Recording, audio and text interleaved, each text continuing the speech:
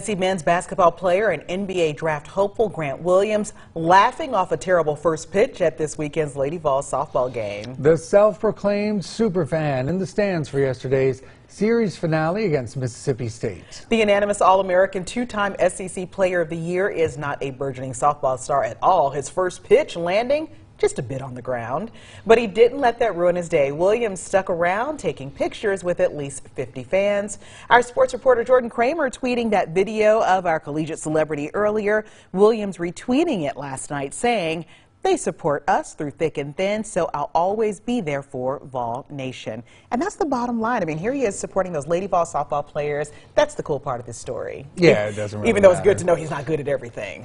You know, it's good to know.